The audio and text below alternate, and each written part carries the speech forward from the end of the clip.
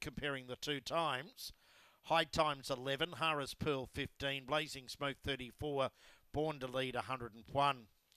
The previous saw a very impressive win to Can You Talk, trained by Darren Russell for Terry Hines, made it 7 wins at the track and distance. It's by Knocker Norris out of Magic Hornet, ran 24.64, 13.13, a first sectional record. Green light race 6, racing now.